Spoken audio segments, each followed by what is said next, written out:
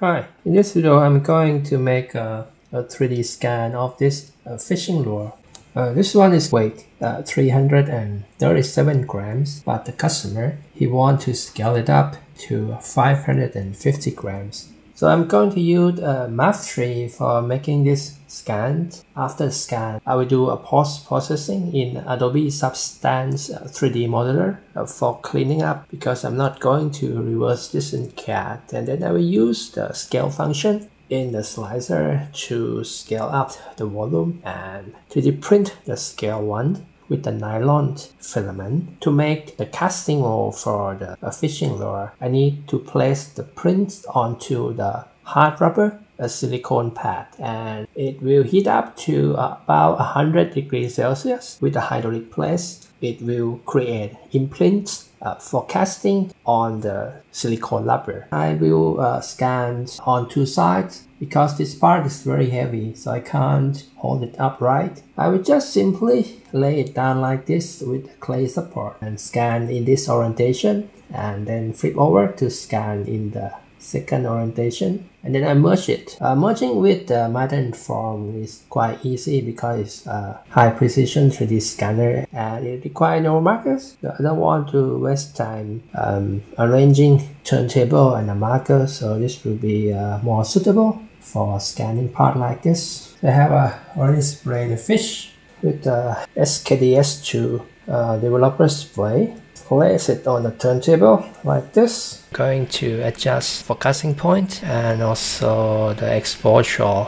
Lead color is too bright, and for the capture I will use the medium setting without the color, and for the turntable 6 round would be enough for this. Next I'm going to calibrate the turntable calibration board like so. So see, it's already detect the position. It's going to turn a few times to find the axis and the distance from the 3D scanner, so it can align the scan object without using the marker.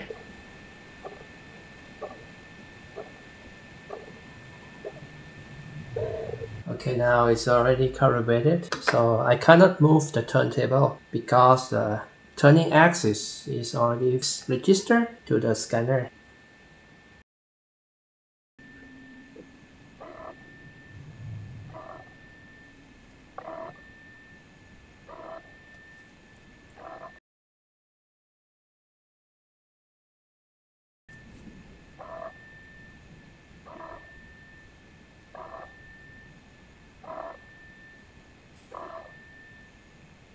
Okay, it's all done. Let's check the scanning result and do a post-processing. Math3 interface, SQ will be lasso 2. So each color here is from a different scan.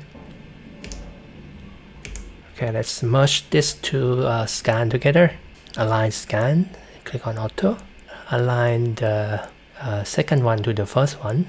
Okay, so the alignment is complete. I'm going to remove the hoop in the back here because I don't need it. With the Math3 you can also measure the distance.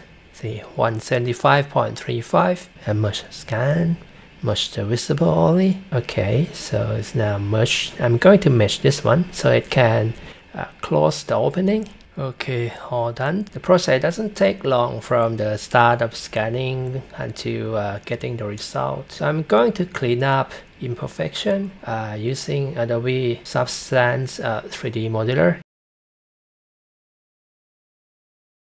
I'm going to import the mesh. So next I'm going to convert this into the clay. Okay, I'm going to click on the object, and then I'm going to click on the smooth tool. You click on the control to control the size of the pen. You can use the smooth tool to remove the noise from the scan as well. So it's gonna be some of the imperfection here and there.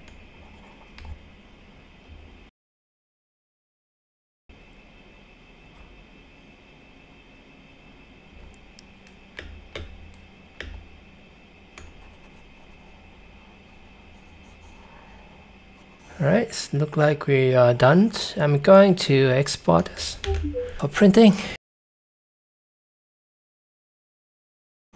And I'm gonna use this filament for printing, PolyMide CoPA from Polymaker. It has the reflecting temperature around 110 degrees Celsius, but the tensile strength is very high, so it should be able to withstand the pressure inside of the silicone pad molding. Okay, here's in the Creality slicer. I will align this object in this orientation, and you can see small tabs here. I use this add part and cube, and I create a small cube. So I use the scale command here to create a 10 by 5 by 0.4 millimeter.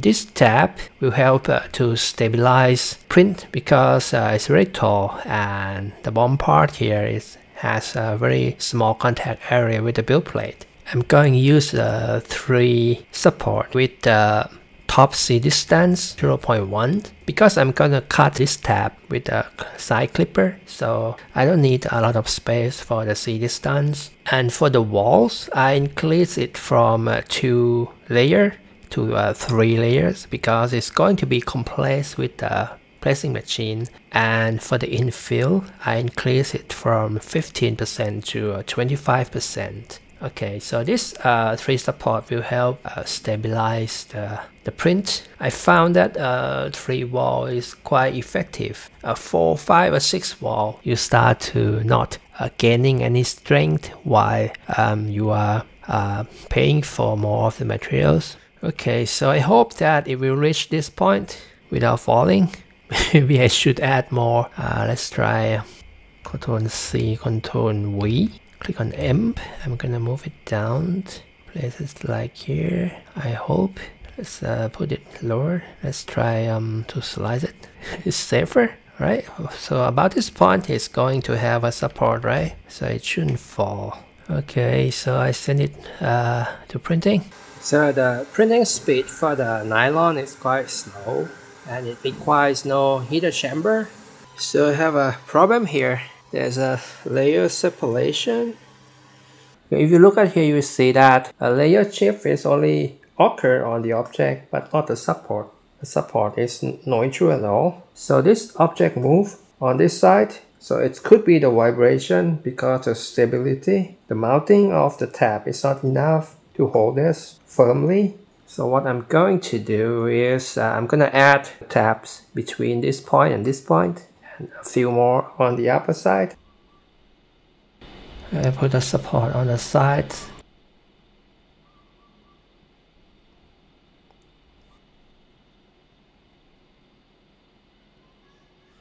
So we have already passed the point of failure from the last time. In conclusion, adding the tabs on another axis will help increasing the stability of the print.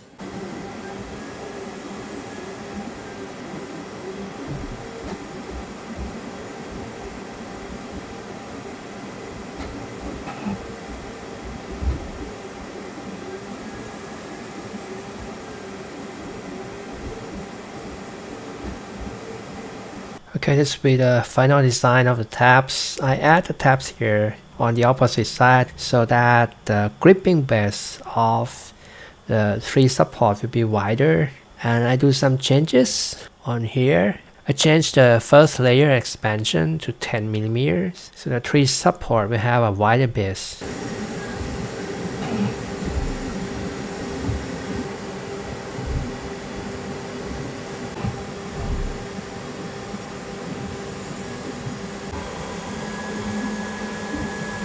Print has finished. Takes about 4.5 hours. This is one of the largest fishing lure I have ever printed with the nylon. This one is 337 grams, and this one after casting it should weigh 530 grams. So I'm not an angler, but what kind of fish is going to bite that? Let's talk about the print failure. This will be the first print. That is because there is not enough support. There's no bracing in the Y direction, it's only in the X direction, so it's vibrate during the C hop. This will be the second print that failed. I have a bracing on the X axis and also I add 2 more for the y-axis. The problem with this failure is not vibration or stability. The problem is that the adhesion of the 3 support is too small. You can see the first one is larger, the second one is smaller because I reduce the support height. When it goes lower, the size of the 3 support will be smaller as well. When the nozzles is printing with the nylon, there's going to be some dragging force from the nozzles when it print, and that dragging force is not much, but when the prints get taller, it's enough to lift the part out of the build plate. So when I solve it, it's dragging in this direction and it's pull this part off the plate and fall back. So that's why I stopped the print. Third time, I have improved a lot of things. First is that I put the small tab in a higher position so that the base of the 3 support will be larger. And number 2, I add the size of the valve here. I change it to 10 millimeters. The contact area of the valve is larger than the previous one. The offset here is only 2 millimeters. The trunk size is small. So I also add more support on the back side of the fishing lure so that it will be counterbalanced when the nozzles moving. The base here is wider. And I also use the PVP glue. There's 2 kinds of glue stick, PVA and PVP. The one that will stick with the nylon, ABS, PETG, PLA, that one is PVP glue. If you pick the one with the PVA, it will not adhere to the nylon or the ABS. So with the texture PI sheet, I will just tap it like this. And if you have a smooth PI sheet, I will just swipe it. But you don't do that with the texture one because it's going to grind away the adhesive. It's going to be a mess if you swipe it.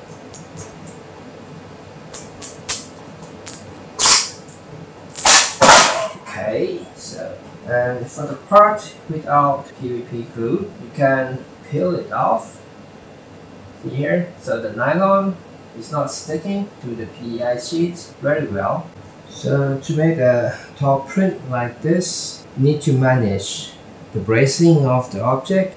It should be able to withstand the dragging force from the nozzles, even though it's not much when it's short, but when the part is taller, so it's very small. Dragging force from the nozzles can tip over your print. And for the nylon, when you use support with the nylon, it's not going to come off. So I use the tab, small tab. Here it's 0.4 millimeter, so I can use the side cutter to cut it. Okay, let's remove the support. Cut it.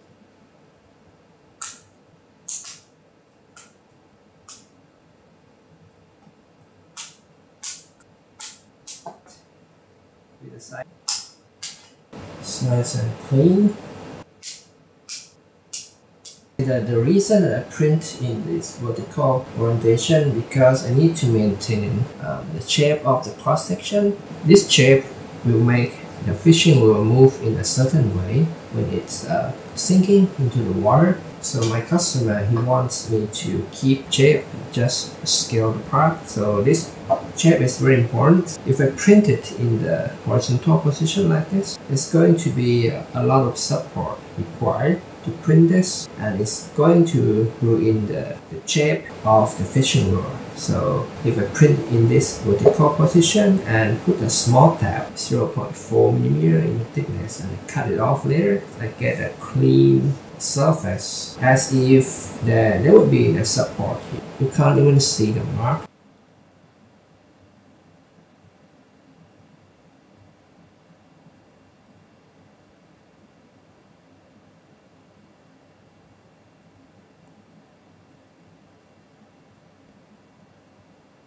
Okay, so thanks you guys for watching. I'll see you in the next video.